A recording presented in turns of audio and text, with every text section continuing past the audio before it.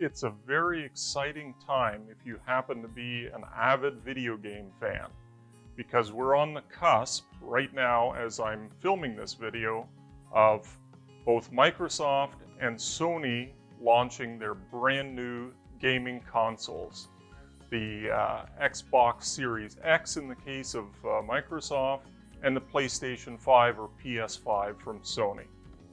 Now, as is usual, the number one thing that everybody's talking about are these new graphics engines to make a more 3D visual experience.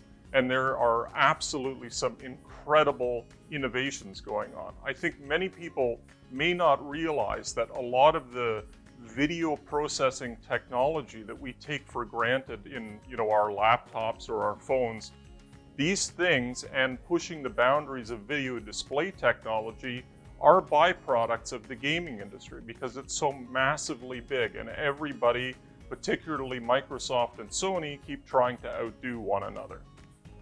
Now, while the focus is usually on video, and I understand everybody who's a serious gamer and looking to pick up one of these new consoles is trying to pick the, which new 8K television or monitor that they're going to pick that has the lowest latency for the best gaming experience.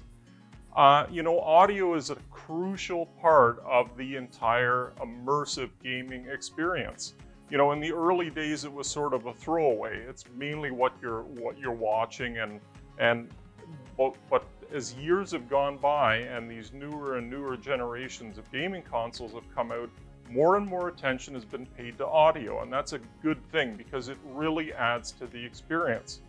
Now, if you are an avid gamer and you already have the previous generation consoles, there's a few things we need to talk about in terms of audio that are really important. These latest generation of consoles, both the Xbox Series X and the PS5, for the first time, are not going to have a digital optical output on them.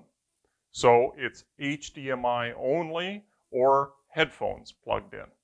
Now, that's a huge deal. If you have a system, a soundbar, something that's built around taking that digital optical input, unfortunately, you're going to be out of luck. Now, there is a potential workaround as long as you're not worried about getting the highest audio resolution and bit rate, and that is to connect the HDMI output directly to your television or display, and then often the TV will have an optical output so you can pass the audio back to your optical only input system.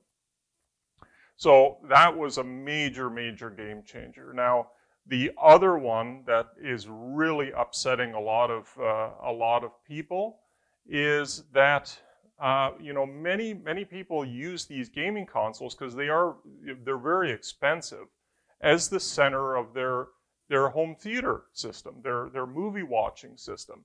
What I mean by that is, why have a separate Blu-ray player when you've got an excellent one built into your gaming console?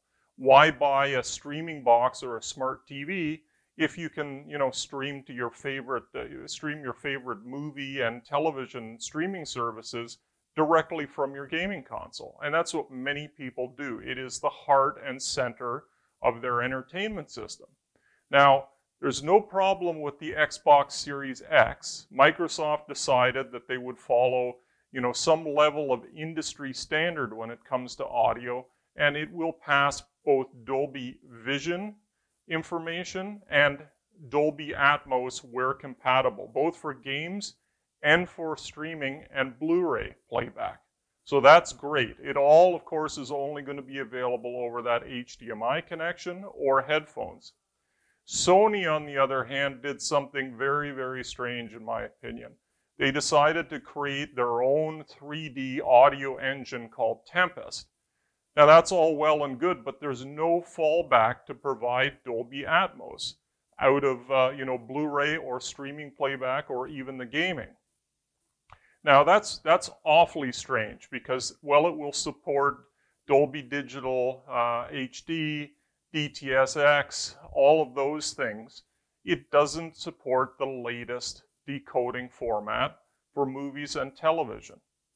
Now, they're saying that in the future, there will be the ability to put this Tempest decoding technology in third-party pieces of equipment like, AVRs and other things like that.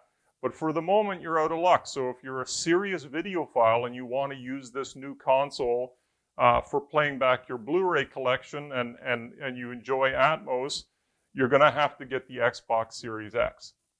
Now, the only way initially on the PS5 that you'll be able to enjoy this 3D Tempest engine for audio is on headphones. And of course, Sony has their own Pulse 3D headphones that they want to sell you, and that's great. Headphones can be wonderful for giving a good immersive experience, but it's always better for those climactic scenes in game playback where you've got thundering bass and low frequency to play it back over a complete home theater system with a subwoofer and everything else.